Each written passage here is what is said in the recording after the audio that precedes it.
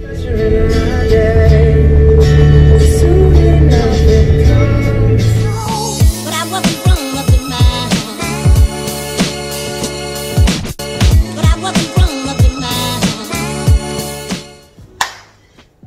friends, so I've just returned from the art store. I have got my 40 by 50 centimeter canvas here, and what I'm going to do is open this bad boy, and I'm going to start with my top coat. So you're going to see that part. The rest of the painting is going to be filmed somewhere very special. I've decided I kind of want to switch this video up a bit, you know, make it a bit more fascinating. So like this guy here, I'm just going to start off with my base. It's just going to be one block color, a light blue. What that will do is just make sure that when I paint over that blue, the colors are a bit more vibrant, less opaque. What else can I say? With a canvas, it's that bumpy texture. So by giving it that one coat, even if you're just doing white first, you can sort of fill in those bumps a bit, because sometimes when you're trying to blend, those little bumps, little holes try and show through. If I make any sense right now, give this video a thumbs up. If not, doesn't matter. Watch the process and enjoy. See you later. Someone's coming through the front door. Hello.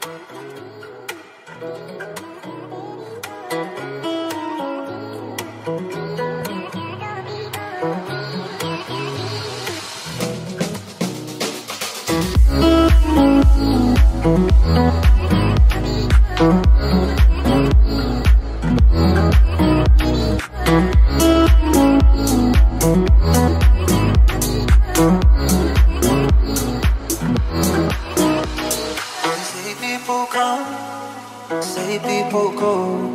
This particular diamond was extra special. And though you might be gone, and the world may not know, still I see you celestial.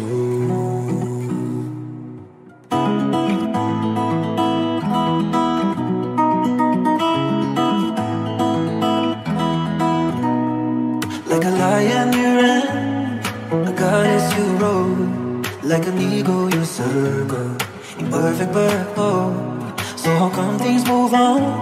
How come cars don't slow, when it feels like the end of my world? When I shoot but I can't let you go. But when I'm cold, when I'm cold,